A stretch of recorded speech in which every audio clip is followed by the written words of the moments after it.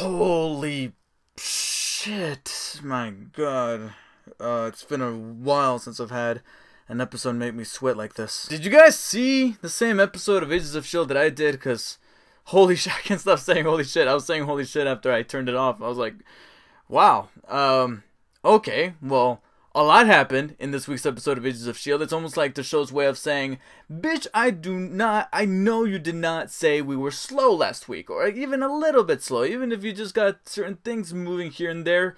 We're about to show you. We're about to show you that we're the new and improved Agents of S.H.I.E.L.D. that was not there in Season 1, and this episode reminded us with that, because for every moment that I thought it was going to end like on a cliffhanger or something, the episode just kept rolling, and it kept rolling, and it kept rolling with more and more happening at a very quick pace, where I'm like, shit, we're here?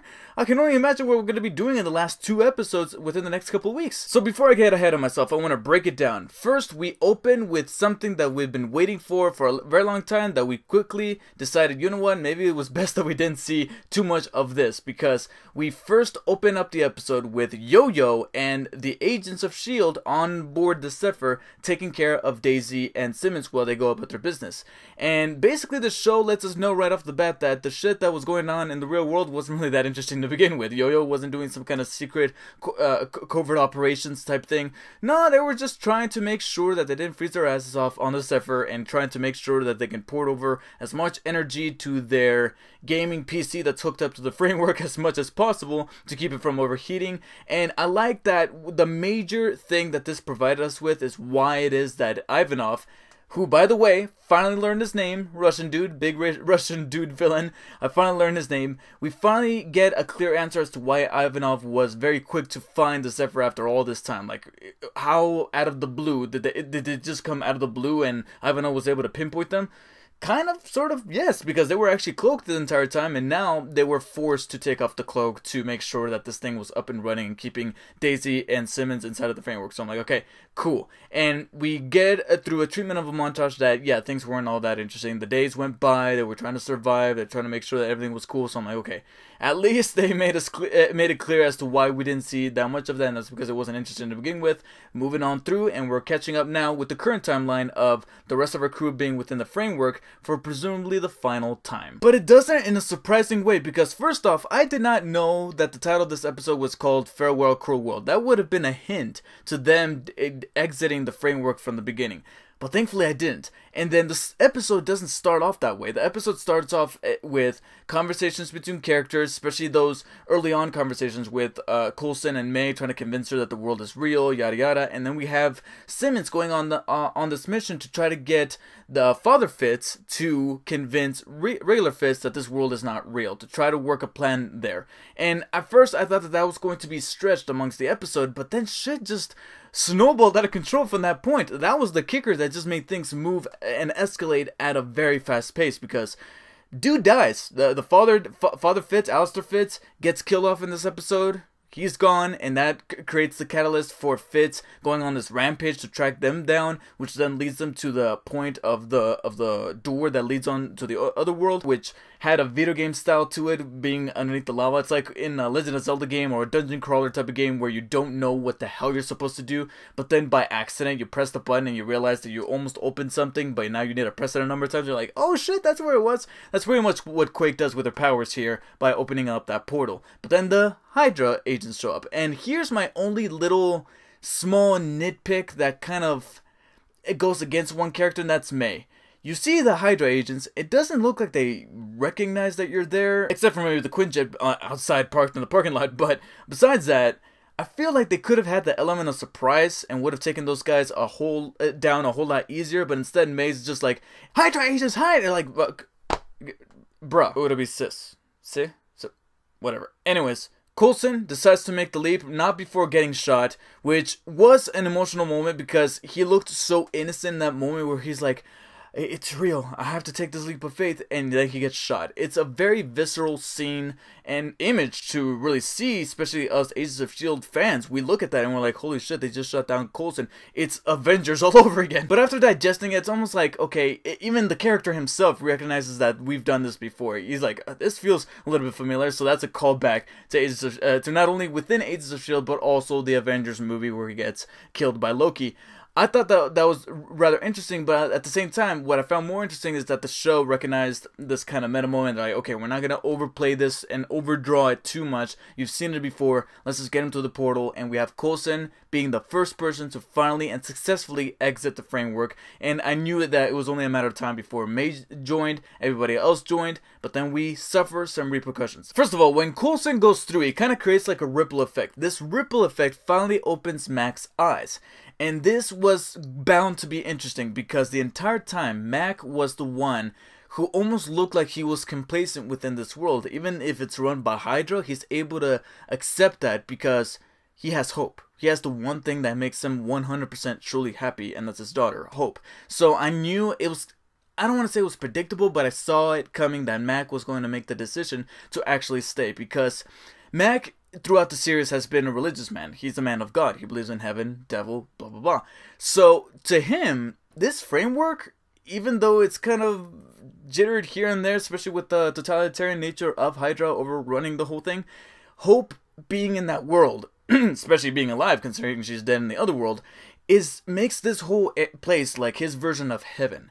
So obviously, when somebody comes to you and says, hey, go back to the real world and leave heaven behind where you can have what makes you most happy in life, obviously you're going to look at that and be like, I don't think I want to. As much as people miss me down there, I'm dead for a reason. And I like that they applied that to his character. It doesn't betray the character, and it makes for a somber scene between him and Daisy that gets really emotional, especially when Daisy starts to break down. It's almost like a farewell to the character.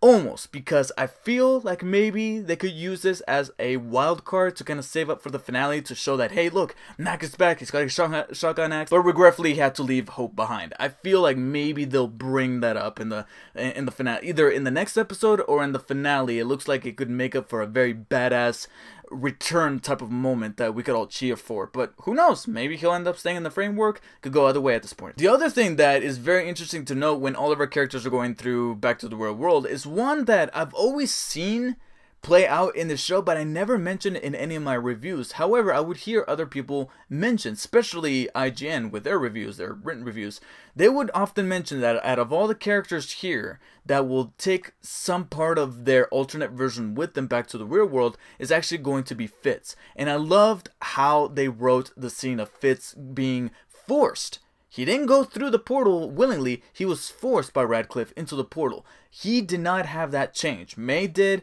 Coulson did, Mac in a way did, but he didn't go through. Obviously, Daisy and Simmons don't really count because they knew the entire time they were in a fake world.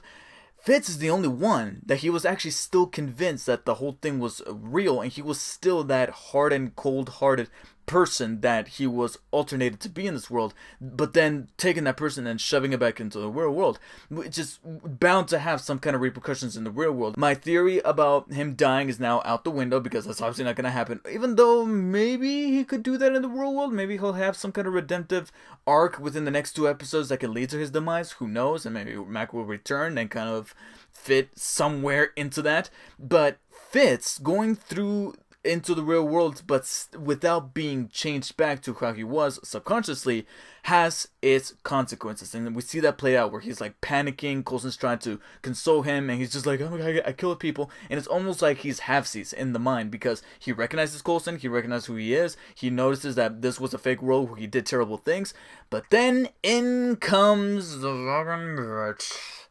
Ada, now a real person who managed to seep over to the real world and create a real body for herself, walks into the room, and this is what makes things interesting. She's just like, hey, Leopold, and Fitz turns around and calls her Ophelia.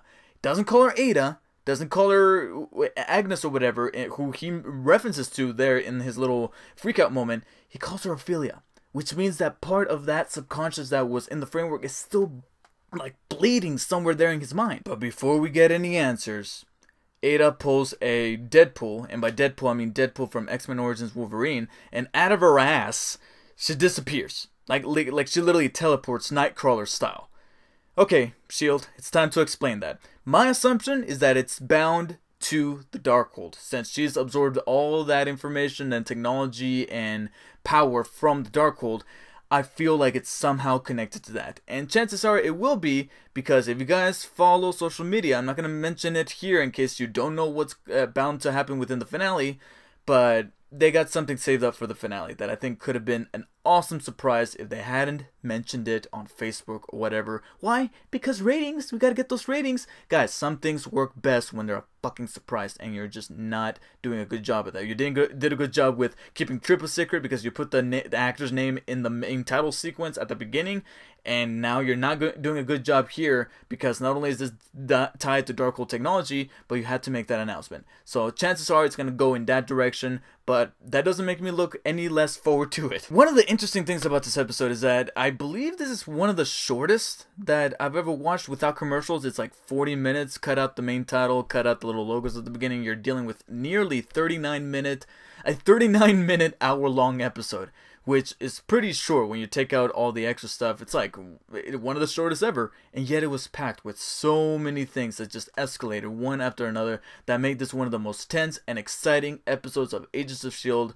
thus far, and really complements the slightly slow but yet still interesting one from last week. So I'm going to be giving Farewell Crew World a low 9 out of 10. I'm only not giving high because it still leaves on a cliffhanger that leaves us with a couple of more questions than answers. And that slight nitpick with Agent May, it still kind of bothers me. I don't know why it shouldn't, but it does. So please let me know in the comments below what you guys thought of this week's episodes of Agents of S.H.I.E.L.D. Please let me know if you guys have any theories leading up into the final 2 episodes. Now that we're presumably done with the framework, because we still have Max somewhere in there, and I feel like the writers and the producers behind the show are saving him up for one big heroic moment within the next couple of episodes, especially since Yo-Yo's still out there, and maybe Yo-Yo will maybe jump into framework, or maybe there's going to be some kind of connection there that's going to bring him back to the real world and bring him that acceptance. Who knows what's in store for Fitz now, knowing that he's a troubled mind, like literally a completely complex and fucked up mind, being that part of his framework self might just be in there. Who knows? We'll wait and see, but it's definitely going into some very exciting territory for Agents of S.H.I.E.L.D. that just makes this a very exciting show. Please let me know all of your comments, feedback, and theories in the comment section below, and make sure you like and share this video. Follow me on Instagram and on Twitter at DrSpiderDavid, and make sure to subscribe for the reviews coming in the next couple of weeks for the remaining episodes of Agents of S.H.I.E.L.D. Who's excited? I'm sure you are, just as much as I am. Thank you guys so much for watching, and I'll see you guys next time.